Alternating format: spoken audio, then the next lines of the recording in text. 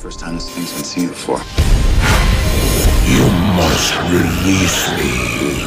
But if this thing is what's killing all these animals and all these people, why didn't it kill you?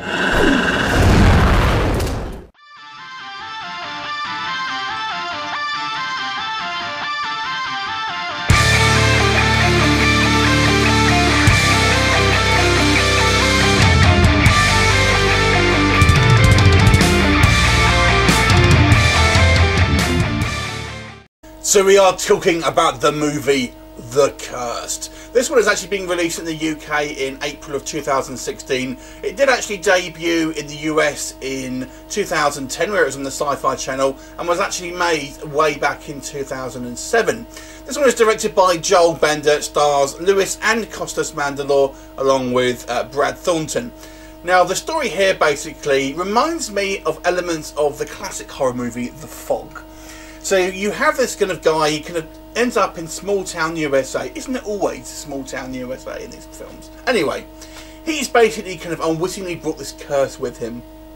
And kind of like The Fog, basically, it involves a kind of demonic presence which kind of shrouds itself in mist and fog and attacks and kills the locals along with livestock. So basically one of his ancestors is done some naughty things, should we say. And, you know, this is literally coming back in and haunting him. And it's up to him, and he teams up with the kind of the local sheriff to sort of take down this creature, this kind of ghostly demonic force basically that is terrorising this small community. So that's basically a plot here. So what did I think of The Cursed? I have to say this was a made-for-TV movie, and you can kind of tell, but it was quite good for a made-for-TV movie. It's not particularly gory, it's not particularly deep, but I think it's fairly well executed.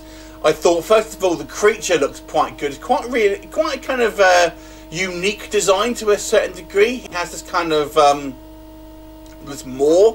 It's kind of a bit like the Predator to a certain degree, which you don't really see so much in kind of supernatural creatures. So I quite like their design. Looks quite good. And these kind of like mist effects, although they're clearly kind of on a lower budget. You know, for a lower budget movie, I still kind of thought they were quite fun. There is quite a lot of there's quite a high body count in this movie.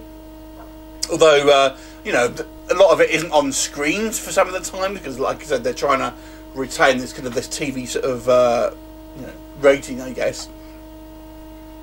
And I have to say, it moves at a fair pace, and the characters are all kind of, you know, relatively interesting, and you know, the story itself is quite compelling.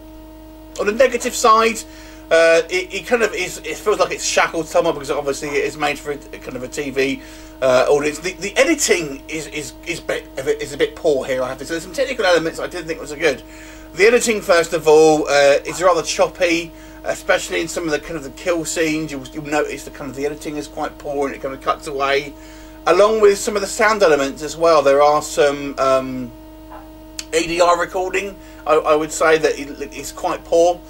Some of the acting, you know, is kind of typical kind of B-movie fare. I don't think it's necessarily as bad, but it's kind of just typical kind of TV movie acting, but not terrible by any means. In regards to plot-wise, the only thing I didn't really like so much was there is a twist at the end that I felt seemed tacked on and unnecessary. But overall, I would say this is probably a slightly above average made-for-TV kind of sci-fi movie. I think it stands on somewhat of its own as kind of a you know, has some unique qualities to it. It's particularly in regards to the actual creature itself, which I did very like. You know, an interesting, quite freak-looking monster. So I'm going to give this movie a 6 out of 10. Have you seen it? What did you think of it? Leave a comment, and I'll look forward to seeing you next time. Bye for now.